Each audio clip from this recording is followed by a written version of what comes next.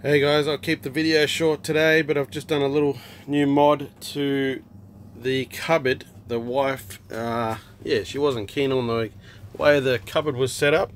Basically, they give you sort of one shelf up here, and then there was nothing pretty much.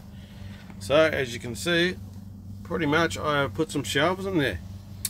Now, the first thing you think is, I want to put some shelves in the cupboard, and you think MDF. Well, the thing about MDF is it's pretty heavy material, so you don't really want to add more heavy material to your caravan. So I really wanted a lightweight, strong.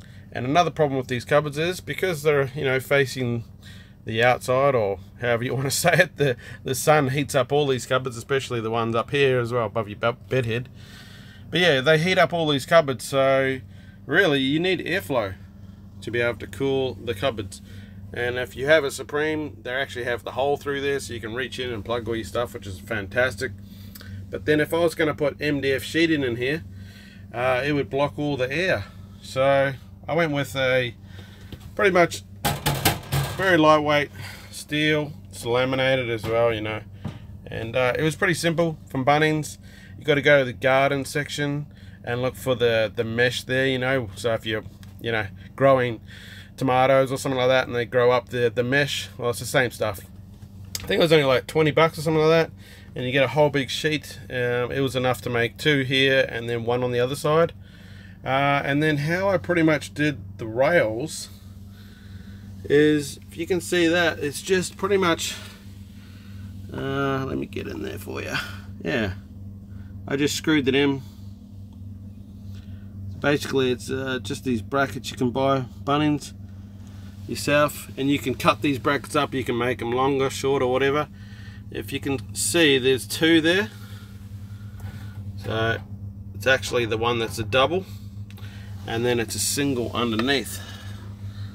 There, hold on, get under there for you. There you go. So as you can see there, there's it's single, and then on the top there's double. The reason I went with double, just gives you more strength, to hold the frame.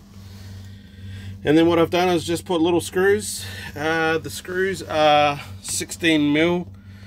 Yeah, I'll get you a photo of where we go. Yeah, right in there. So they're decent sized thick screws, but they're only short. I didn't want to get tiny little screws. You got to get decent sort of screws, but you don't want them too long, obviously, because of the cupboard on the other side. You don't want it coming through the other side. So the actual bracket is screwed in here. But then what I did was just got some little baby, I'll show you, little baby zip ties like this. They're really so small. And then I just, because it's got these brackets have holes in them all the way along there, I just put a few zip ties. That ain't going anywhere. And that is super strong, super light, super breathable. And you can make as many as you want, really. That's pretty much it, guys. I've done both sides. It's a nice little mod to add to your caravan. Light, breathable, and keep your wife happy. Well, that's what it's all about. Alright guys, thanks very much. See ya.